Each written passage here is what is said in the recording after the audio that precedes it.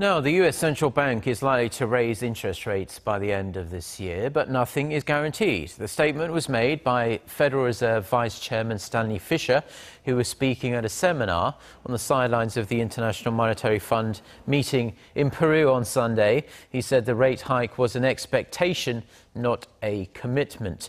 Fischer added that both the timing and adjustments to the rate target will depend critically on future developments in the economy, as considerable uncertainty still exists in the US economic outlook, particularly slowing global growth.